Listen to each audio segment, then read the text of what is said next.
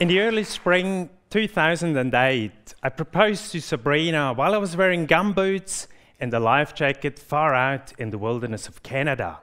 And I thought my chances were pretty good, not only because I was dressed perfectly, but also knowing Sabrina has no chance escaping. It happened that we paddled 2,000 k's down the Yukon River, and both of us thought at the time this would be our last big adventure. The reason, Sabrina was already 4 months pregnant, and everyone around us said, finally, you guys will settle down. What we experienced was amazing. It was the pure and wild nature that really touched us. Sabrina, being pregnant, felt very comfortable in this environment. She completely trusted in herself, believing her body was made for this, so why doubt it?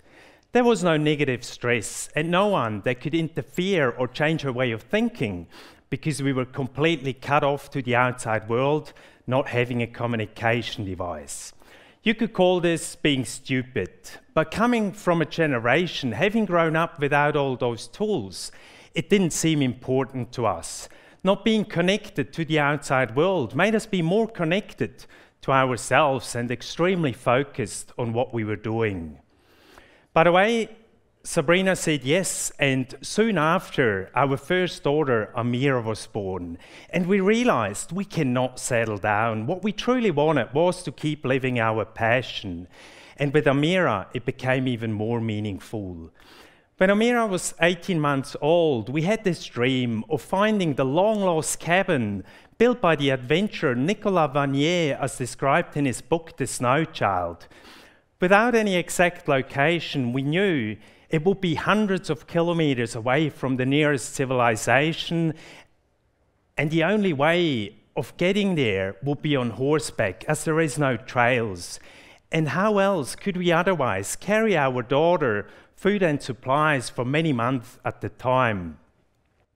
Before we took off to Canada, we did not have any experience with horses, and there was people telling us this is impossible and something you definitely don't do with a little child, saying we should take our responsibility as being parents seriously. But when you follow your passion, you also have the will to learn, and things become normal and natural for you because you're in your environment.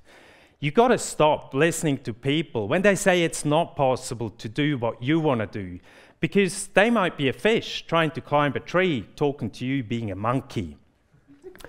When we had to cross a river, and we had to do this often, we didn't just do it casually. Having Amira with us made us be even more careful, being aware of any kind of danger, knowing every little mistake could be fatal. The horses had heavy loads to carry, but so did we, knowing to have the full responsibility for our child. And we could not pass it on to someone else like it often gets done in life. We also got used to not having a trail out here, but finding our own one. Not having a given trail also means that you can make your own decisions by taking the path in life that is the right one for you. All our senses came alive because of the quietness we faced, also knowing to be the only human beings out here. And the longer we spend in nature, the more we became one with it again, and we realized this has once been our natural habitat. Today, we look at the wilderness as being a dangerous place. And yes, it can be. Life is dangerous. But funny enough, we are not afraid of driving down the highway, having our child on the back seat, doing 120 k's per hour. When you leave your comfort zone, of course, you will also face problems. And after 1 month into the trip, we entered this very dense forest, and moving forward became very slow and suddenly almost impossible. In a situation like this, of course, stress became a factor, especially for the one of us going up front leading this way. But I don't tell you who that was. Have you guys in the audience ever gotten yourself into a stressful situation with your partner starting to argue, maybe sitting in the car, Because you've taken the wrong turn off like I did? Congratulations. So you know exactly what I'm talking about. Do you think that Sabrina and I could be heard arguing hundreds of kilometers away in the nearest civilization?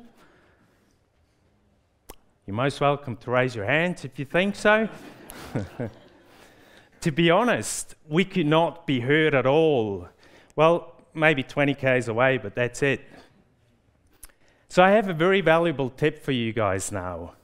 Next time, get yourself into a real problem and the arguing will stop, I promise. You will stop complaining how difficult life is.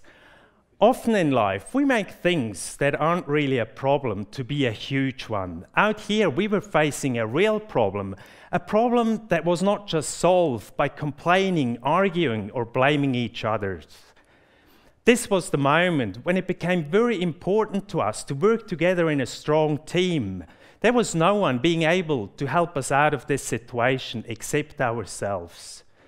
When giving up is not an option, that's when you get the chance to become the strongest version of yourself.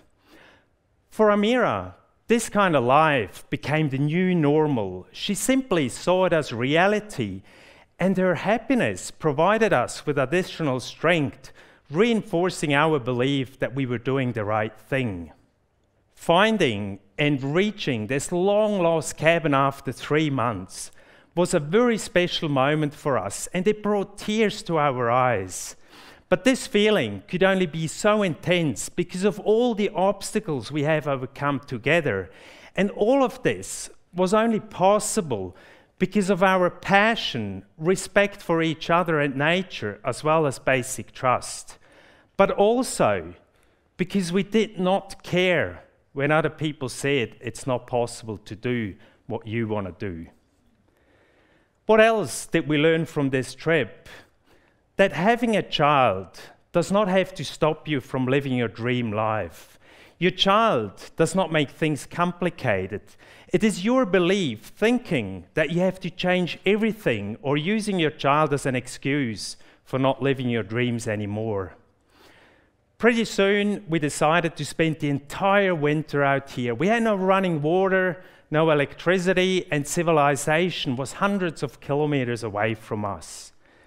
Amira was 3 years old by now, and Sabrina was already 5 months pregnant with Naira, knowing there is no doctor within reach. Why did we not become afraid about those circumstances? Our previous adventure had shaped us so strongly, believing in ourselves and trusting each other. It was so quiet out here that we connected so deeply to ourselves and nature that no longer we were observer but became part of it. It felt like we gained more senses, and each of them was strongly expressed. When you have to live off the land, hunting your own food to survive, you connect even deeper. And Amira wanted to take part in everything we did, and that was so wonderful to see. Also being able to show her a way of living that is almost not existing in our modern world anymore. When the rabbit filled our stomach, Sabrina used its skin to make mucklucks for Amira. We also caught a lot of fish, but when the variety of food becomes very limited, we became very creative by finding different ways to prepare it. So we built our own smokehouse. Did we know how to smoke fish before we got here? No, we didn't. But when you are suddenly not able to ask someone or Google, you become very creative by simply trying to find your own way, doing your own things, because you have no other option. Our days, they ended peacefully by candlelight and oil lamps in a cozy, warm cabin because of the firewood we chopped every day. There was no luxury as we know it, but the real luxury was the quietness and the time for each other. Was it hard to survive in the wilderness? Yes, it was. But it didn't feel that way because everything we did served for survival, and it showed us how important it is to do something in our life that suits us and our identity to make us happy. By now, Everyone had given up trying to convince us to settle down, and when Naira was born, we travelled through the outback of Australia with camels we trained ourselves.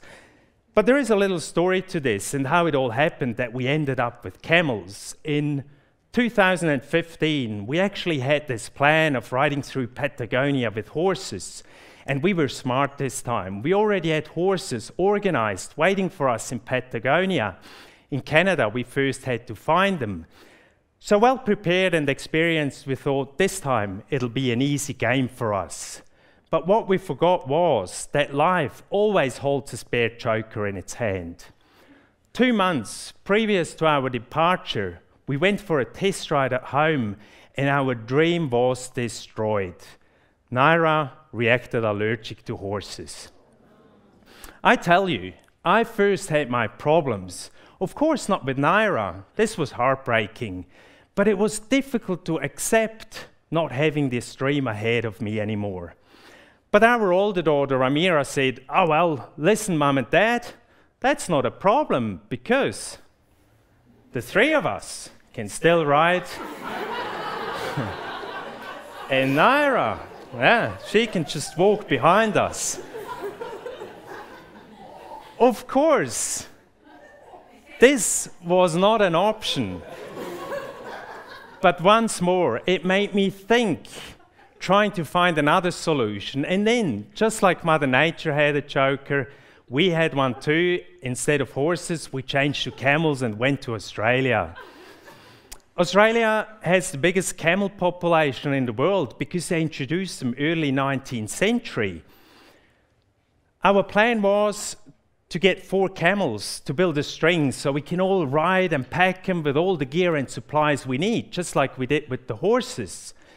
Buying 4 wild camels was not a problem, but to train them to become tame was something else.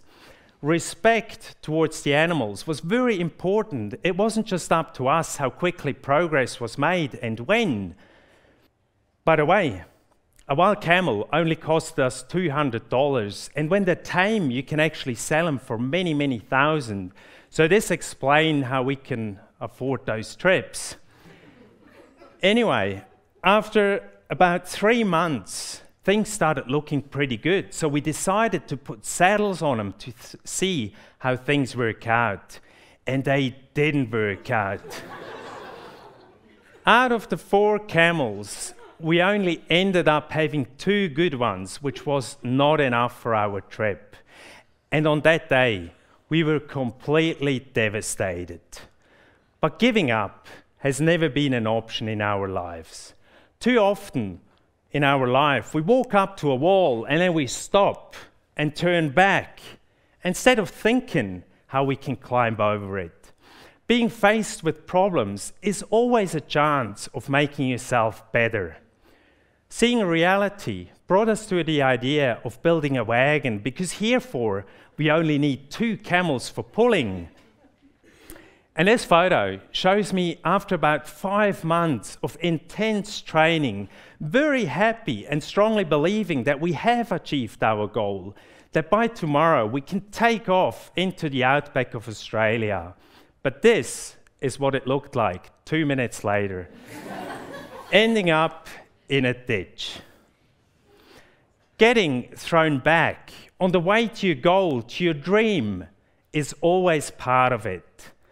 But if you find yourself not giving up, also means your dream holds deep personal significance to you.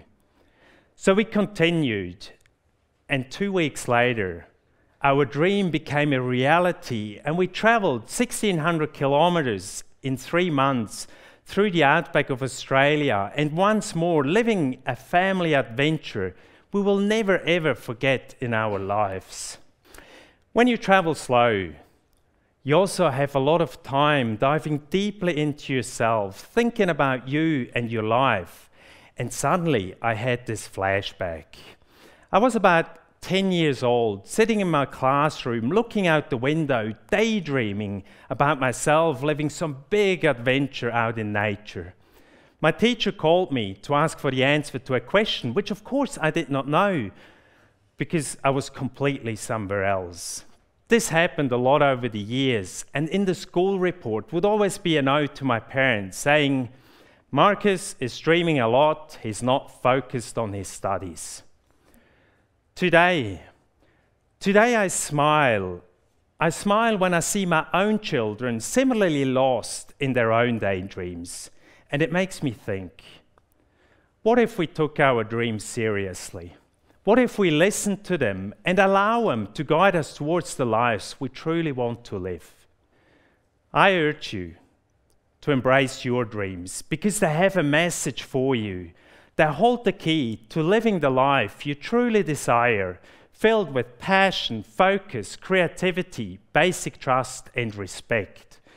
But most importantly, they remind us that life is meant to be lived to the fullest. So I encourage you to take a step back from the hustle and bustle of daily life and ask yourself, what is my dream life? What fills me with a sense of purpose and joy? Then use your passion to guide your actions, to fuel your creativity, and to cultivate a deep sense of trust in yourself. I hope that you will embrace your dreams and live the life you were meant to lead. Thanks. Thank you.